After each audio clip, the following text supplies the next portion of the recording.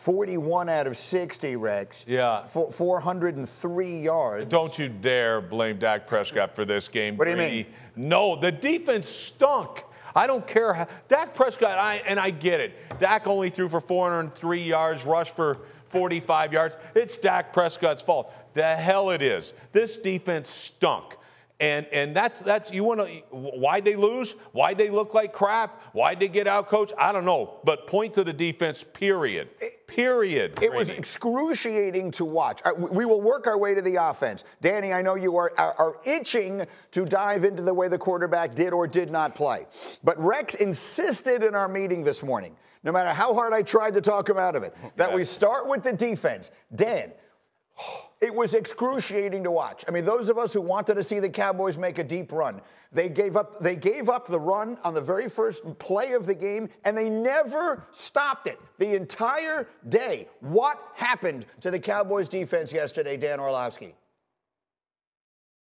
Exactly what we talked about on Monday, Greeny. On Monday morning, we came in of last week and said, listen, this is a bad matchup for Dallas. Green Bay's going to put Jordan Love under center. Green Bay's going to use a ton of pre-snap motion. Green Bay's going to use a ton of play-action pass. And the Cowboys defense has struggled with all that. And for some reason, no one wanted to listen to that. Early on, you saw the under center, 12 personnel, 1 back, 2 tight ends. They kept play faking at Micah Parsons to make sure that they could protect the backside while also making sure that they helped that front side tackle. And then what they did was they attacked the man coverage. They would fake running to one side and run back across from where they came from.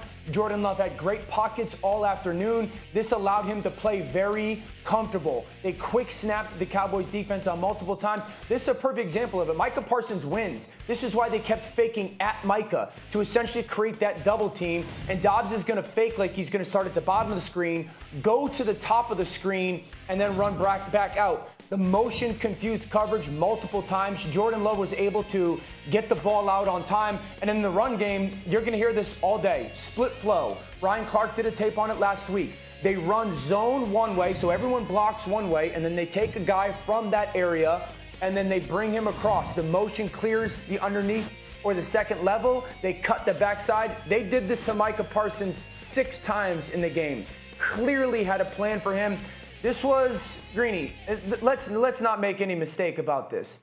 Matt LaFleur in Green Bay ran circles around Dallas and Dan Quinn. And Dan Quinn's a great coach. Ran circles around them, okay? So this was an unbelievable plan. Not surprising. If you had listened all season, we talked about this Dallas defense struggles with motion and with play action. That's why it was a bad matchup, and they got embarrassed.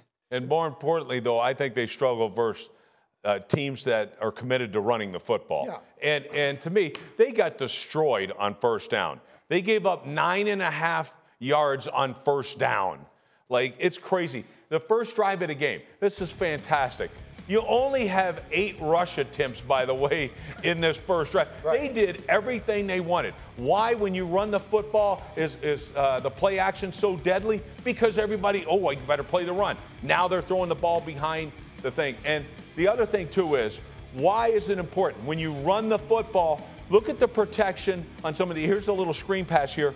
But when you run the football and you run play action, it helps your protection. Yeah. And that's where Green Bay was a protection-first team. They absolutely destroyed them. They absolutely out-coached Dan Quinn. By the way, why in the hell, out of 54 snaps, offensive snaps, are you playing 6+ DBs on 48 of them when a team's running the ball down your throat? Say that again. They had 54 offensive snaps. They had 6 defensive backs on the field for 48 of the 54. 6+ for 48 of the 54 snaps. You don't do that when you're getting your brains kicked in. All right, running the football. How about we put bigger personnel on the field? How about we try to run blitz? Anything besides just taking an ass kicking. That's exactly. So this morning, I wish you all could have been in our meeting this morning. Rex was so frustrated with their lack of adjustment that he was actually drawing up plays for me. It might as well have been drawings from the wall of a cave. I have no idea what it was. At one point, I had to ask him which side was the offense and which side was the defense. But the point is, Nick, that even I, as a fan, am sitting there going, do something, adjust in some way, because they were just getting it shoved down their throat the entire game. I think Dan nailed it with the Packers having a great plan. They seemed committed to avoid third down at all costs. They did not want to get in because that's when you have Micah Parsons on the loose. You saw them on that first drive. The running game was working, but the play action, I think, even though they didn't do it much that first drive, that was really the killer right there. They would take those big shots on second down because they did not want to get in third and long, and it was effective. They max pro'd once, and then the second time they left Zach Tom manned up against Micah Parsons with the play action to him, and he held up in that situation. Those are the plays and the opportunities where you have to make a play. Someone has to make a play. That number on your screen, they average, you just said it, but when you look at it, you go back and through history of pro football, any team that averages 9.5 yards per play on first down, find me how many games they've lost. Yeah, how about every single one of them? Right, that's what I mean. But, I mean, it's crazy. But, you know, it's funny. Why is it important, like on, you know, here they isolate one-on-one Micah Parsons. Oh, he doesn't get to the quarter. Yeah, because he's playing the run first. He's got to convert to pass rush, and that's another reason. He's not just going like this. He made a couple tackles on those runs when they did run it away from him, but he was making it 3 and 4 yards down the field, and their expected yards per carry was about 4.3, which means that offensive line was pushing them back. They were expected to get 4 yards. Anything on top of that was icing. That O-line was playing well, and it was not just because they were bigger and more physical. It was also scheme that Dan pointed out with the split zone. All right, so we've got that on the table 10 minutes in. And Rex, you were right. The Cowboys' defense was atrocious. There may have been almost nothing their offense could have done to win the game because their defense was so overmatched. How would you assess the performance of the Cowboys quarterback yesterday? Yeah, it was worst of the season, and it came at the worst time. I thought he looked panicked. I thought he looked flustered. I thought he looked worried, made kind of uncharacteristic decisions, at least of this year. Greeny, he looked like Dak of last year. Those 2 interceptions, I know Jair's is a great play. It's inexcusable. It's man-to-man coverage. The motion comes down. They're playing in and out. Jair's going to take the guy going out. This is 3rd and 4. Dak, he's not open.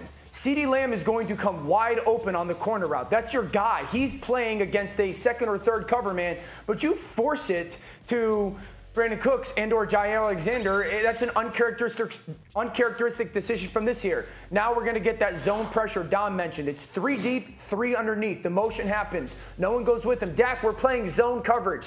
It's triple slants. You have to read this inside out. Number 3 to number 2 to number 1. Brandon Cooks is uncovered. It's zone. You never throw to the inside guy in zone. He literally threw that interception last year. The same interception last year. And so while Jair's play is a great play, it's a poor decision. It's the wrong decision. You're throwing a covered route to the number 1 corner to your number 2 or number 3 wide receiver when your guy is wide open. So flustered, panicked, hurried, rushed, whatever adjective you want to describe, it was the worst performance this year for Dak Prescott. It was completely opposite of every way he had played up until that point since the San Francisco game, and it has to make you pause with decision-making for his future in Dallas. Oh, I couldn't disagree more with Dan on the fact this guy is the future of this team. You're not going to let Dak Prescott, who basically played at an MVP level this year, and we're not going to bring him back. Right. I think that's absurd. Now, look, Dan, I got to say something on that, the Jair Alexander interception. Lamb was doubled. That to me, the ball is going to go there. The man worked open. This is one of the greatest interceptions I've ever seen. And to me, look, watch him beat him to the spot. He ends up playing over the top of him and beating him to the spot. I don't blame Dak for throwing that. This is just an unbelievable. Look how he gets the arm over and getting in position. This is as good a technique as I've ever seen against this type of route. And so to me, I don't blame Dak on this one. Now, the second one, we can definitely make an argument on that, okay, yeah, it shouldn't go there. And I get it. But what happens is his eyes are inside, and as soon as they come off, the kid breaks out and he makes a play. Savage does. Yeah. And that's a huge mistake. There's no doubt about it. All right. But to me, overall performance, I would say, oh, hell no. And yes, are you pressing? No. You are. Oh, hell no what? You thought oh, hell no, it's not on Dak Prescott. So you're saying, I will go so far as to say, I'll go with you if you want to say the defense was the reason that they had no chance. You're not going to tell me Dak Prescott played well yesterday. I'm not going to say he played well. Horribly yesterday. No, when the game was a game, he was terrible yesterday. Well, I'm going to say this. He played like a superstar compared to that defense. He did not play well.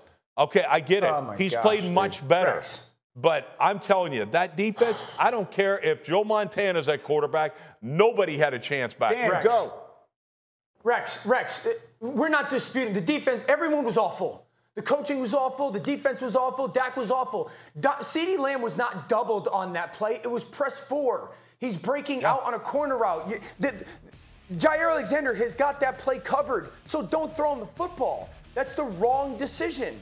The interception, the second interception for a pick 6, it's 3 deep, 3 underneath. The guys are staring right at the quarterback. Like, there's no way that we could sit here and say that is the good decision or the right decision. I think it's probably a waste of. I think it's probably a waste of time. I disagree with you on the Jair Alexander interception. I completely agree with you on the second interception, but I think it's probably a waste of time to argue these individual plays. Dak was not good in this game, but the bigger picture is Dak over the course of his career. And in these big games, it's hard to argue that he has not been able to. It's hard to argue that he's been able to lift his team. So you're expecting him in this moment to keep them in the game. As bad as the defense was, with a quarterback like Dak, who's been as good as he has all season, like, we need this offense to keep them in the game, and he was unable to do that. What we need to do is actually have a defense show up in the playoffs. Yeah. That's the issue. The last 3 losses, all right, San Francisco twice, Green Bay and things like that, they've allowed teams, Himbo gave me a stat, it's like 103 rush attempts to 70 pass attempts. That's what you're giving up. You're getting your brains kicked in because you're not built to win in December and January, when the snow flies, because your team's not physical. I understand that, but this was the first time of the 3 games you're talking about where they gave up a ton of points. Look, I'm not a body language expert or whatever, but when they first showed him running out on the field, I thought, he looks tight. And maybe it's because Green Bay had just gone right down the field and scored on him, and he had a bad feeling one way or another, Dan. I am totally on your side. I thought when the game was a game, Dak Prescott yesterday, and I love him, I thought Dak was terrible. It was his worst game of the year, Greeny. And this is against the defense in Green Bay that about 4 or 5 weeks ago, in consecutive weeks, had Bryce Young and Tommy DeVito as the NFC Players of the Week. This is a Green Bay defense that everyone made fun of. This is a Green Bay defense that unequivocally people thought that this Dallas Cowboys offense would go up and down the field against. There was never a moment where you said, oh my gosh, great play by Dak. They totally controlled this football game. And Rex, in the last 3 playoff losses, he's got 5 interceptions. He's got 10 sacks. No one is debating if he's a good player. Dak is a good player. He has been a good player his whole career. Dak had a great season. But once again, when they needed him to be the difference maker, he went against a kid who's playing in his first career playoff game on the road, and it wasn't even close. And here's the last point. And Dom, Rex, Greeny, you guys can't argue with this one. In his career, in the playoffs, from when he started to where he is now, the performances have gotten worse. Outside of the Tampa Bay game when they stunk last year. Yeah. When he was younger in the playoffs, he played solid. He played good. They've gotten progressively worse. No argument. I have to say this. Go. Like this one here, this was, I mean, their defense got destroyed. Yeah. And now we're going to put it on Dak, who's, yes, is he pressing some? Of course. You're down by how many points? Now, I get it.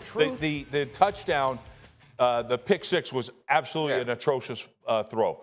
But no way in hell am I putting this thing on Dak Prescott. I'll tell you this. I would have loved to have that dude as my quarterback. I can guarantee you that. And the thing that gets me, like, no, I'm not letting this thing go. Go. Because this guy, and look, by the way, Dano, you forgot Baker Mayfield had a perfect QBR against that horrible defense of Green Bay also. So I get it. Yeah. But I expected Dallas they would go up. I was one of those guys who thought they would go up and down the field against this defense. I really did.